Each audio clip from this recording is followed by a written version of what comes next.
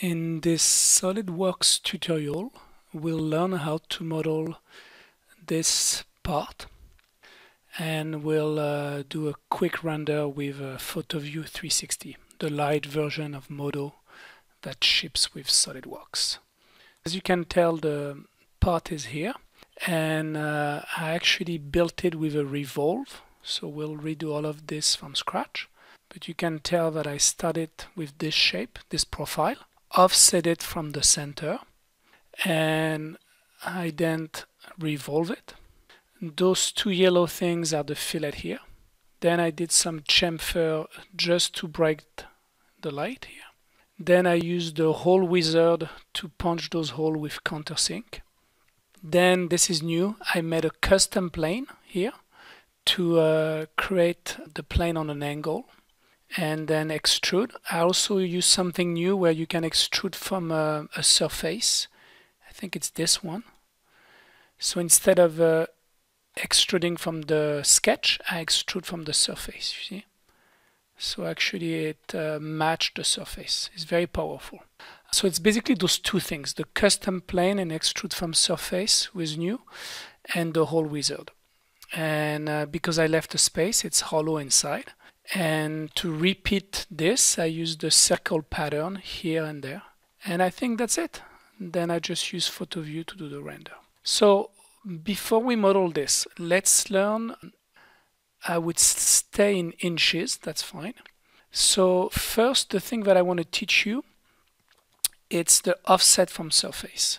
So we'll redo it during the part, but I want you to understand the principle. So I sketch on the front part, I go front plane, I go style spline, and we'll just draw some sort of a curvature. Yeah, even like this. Right click, select. Then I go line, and voila. Extrude, and we'll extrude it a little bit. So here is something new. To get a custom plane, you make sure you're not in sketch. You click on the plane that you want. You can press Control to Control usually copy, and you click and drag. If you don't want to press Control, it's the same as doing this. Feature, reference, plane, exactly the same. And here you can put the offset. Look, we can go 3 inch, a little bit less, 2 inch. So now I can say OK. And on this new plane, I can draw, let's say, a rectangle. Just to show you. It's very useful when you do mold making, things like this. So now we're going to do an extrude cut, just to show you. It could be extrude or extrude cut. And let's say for a mold, you want the inside to match this profile. This is where instead of using sketch, you can say surface. And if you pick here, you see I'll start from here. And now the inside will match this. So it doesn't really matter where this is. You see now this has a curve. If you go here and go wireframe, you can see it. You see it matched the top curve. So once again, what I did, it's instead of wrong one, it's the cut. Instead of using the sketch that we usually normally use, I use surface plane and I pick on the face. Okay, so we'll be using this and we'll be using a lot of custom planes. Let me do a bit of demo with plane. So we just saw that if we are outside of everything, I can select a plane, go plane here, or control, same thing, and drag. So this is one way of doing it. And you can do multiple. If you are doing a propeller, or you could just go multiple here. You could flip, go the other way, and put the distance. Another way of doing a plane is to have something built already. So we can go like this. And let's say I want a plane here or there. I just select. As long as you're not in sketch, select. And you go plane. And now I can say I want this to be a ½ inch off. Now we have a plane there. We can also take this plane and go plane. Now the question I always get, it's how do you get a plane on an angle? So you click here and you shift click here. You need two, this and this. Now if you go plane, you have the face and you have the edge here. So now you can say degree and we could go 30 degree. So now I can draw on that plane with on an angle. Go circle. And let's say do a cut. So now our cut is on an angle, you see. So it's quite useful. Now sometimes you don't have an edge. If it was, let's say, a cylindrical shape,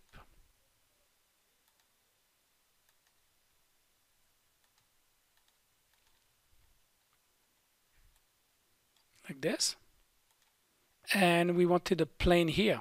There's no edge here. There's a circle, but there's not really an edge. So what we could do is actually sketch on this line and draw a center line. And that will be enough. We could do a quadrant at 45.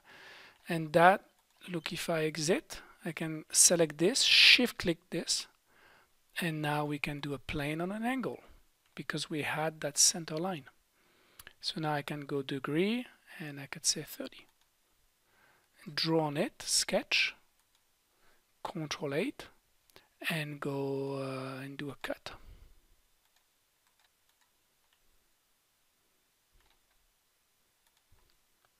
And I can go extrude cut. So I hope you're getting it. I think I use this to do rendering, so I need to turn off this. You only check this when you do rendering. So now we can start this this part because we know how to do the custom plane and the sketch offset from sketch. So new part, leave it in inches, and now we can go. We could use the right side because we're going to use a right, and we're going to do an offset here. So I'm going to use a center line like this. And then I'll start drawing my line here. And I usually like to give a sense of scale. So what I can do is go dimension here, smart dimension, click here and there. And now I think I was using something like 0.2 or 0.25. This one was, I was using 1415. And then I had a shape like this.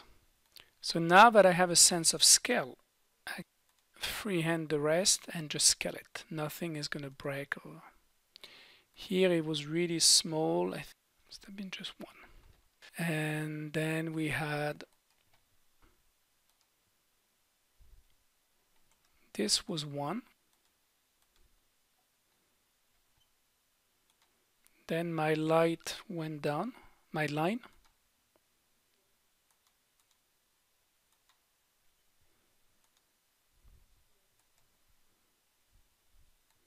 Then it went here. Voila. So now I can dimension the rest. I think I had 0.25 here, quarter. This was, I think, 0.1. This was 0.25, quarter. And this was 0.05. Yeah, that sounds right. So, and I think this one was also 0.25. Now you will get 1.5 here. You could also put a dimension by clicking here, an angle, dimension, here and here.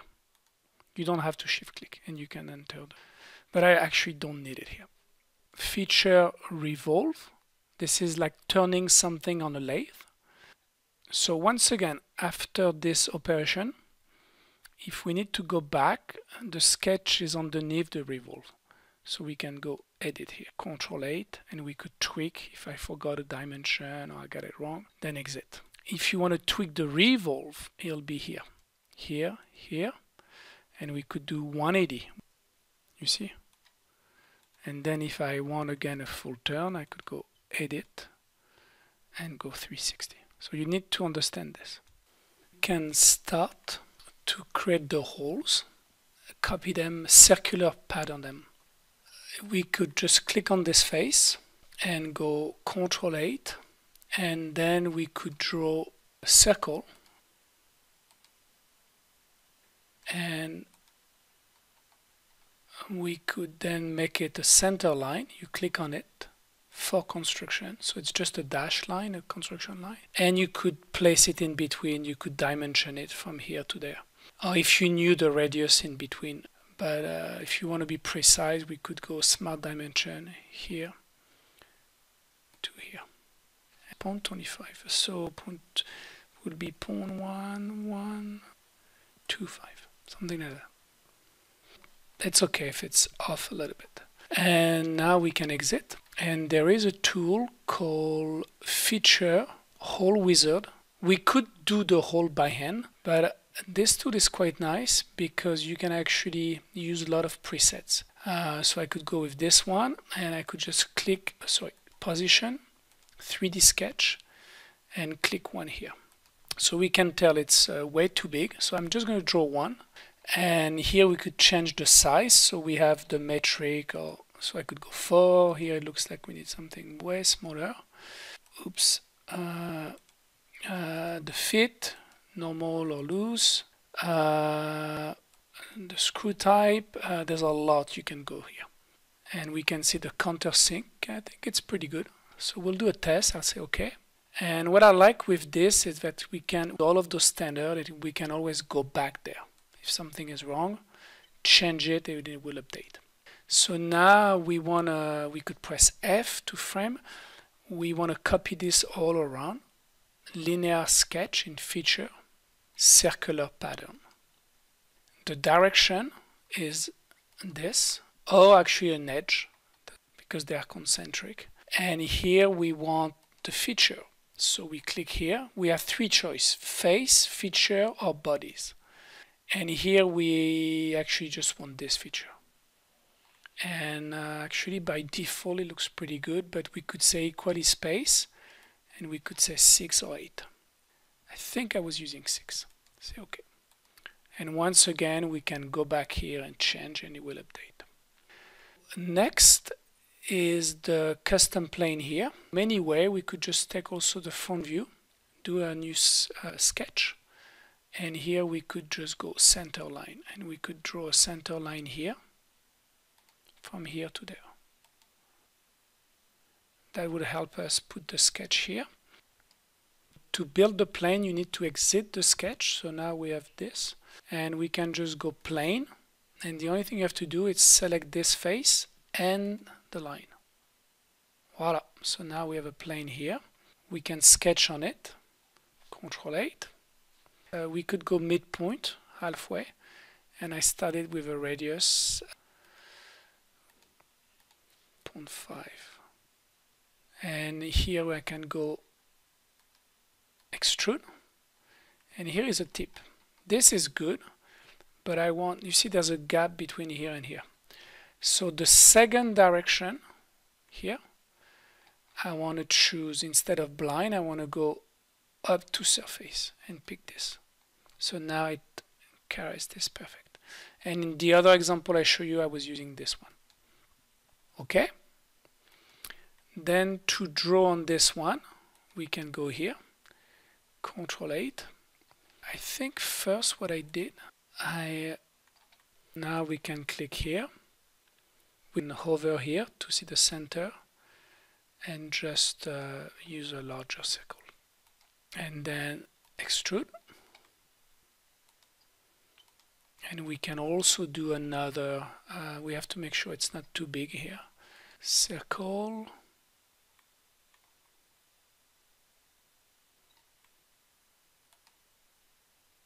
Make one somewhere here. Same technique, construction. And here we can also use a pre-made, or we could just make our own. 0.025. And we'll just do an extrude cut here. Voila. Chamfer. here. Make sure it's not too big of a number, and then we can do our circular pattern. Rotate around this, and make sure you have the chamfer and the hole, the cut. So this one too. Voila. Then the rest is mostly cosmetic. It's mostly for the rendering actually. Circular over here. We'll need to make sure it's not too big. Extrude cut.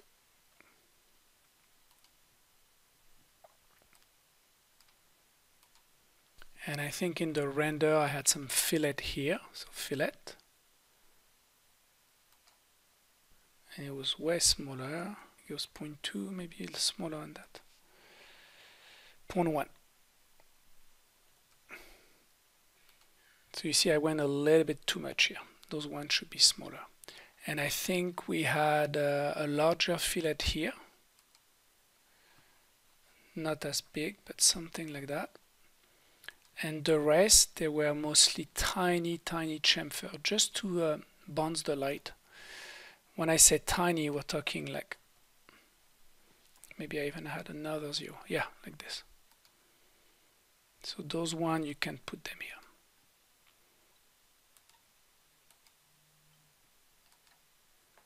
Voila. For the rendering, as you might remember, we need to go perspective to fake a perspective.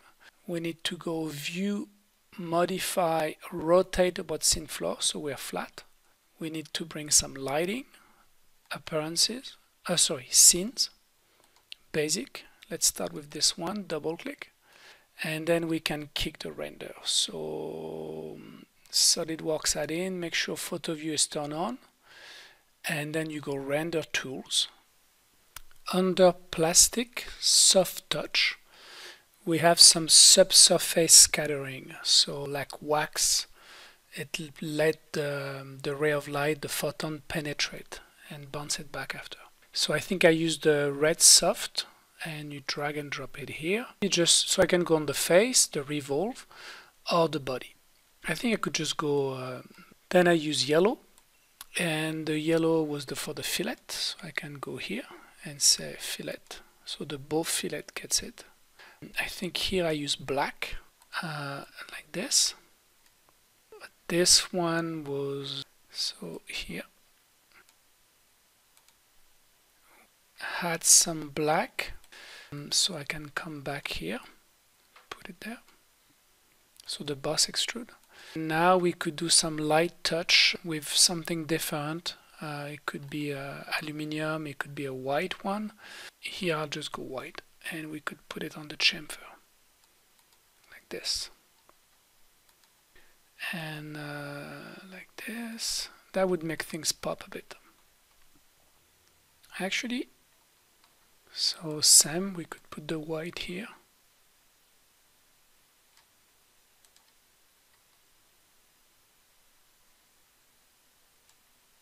Could go on and go on. For the rendering, if I remember well, what I did was, and I went preview window, so to Photoview start, here I added a bit of ink. This is pretty similar to what I've done, but you could go edit scenes, you could rotate where the light is. So you could go here. If your floor was wrong, you could do things like this. You could, I think it was floating a bit, so I click here to put it back. And here I rotated a little bit the light. So I rotated a little bit to get nicer light. Perspective, that's good. And what we can also do here on the option, we could turn on the contour, and I got it on, and I use one, and I use a bit of gray. You won't see it here, but when you go final, you'll see it. So voila, the render with the contour.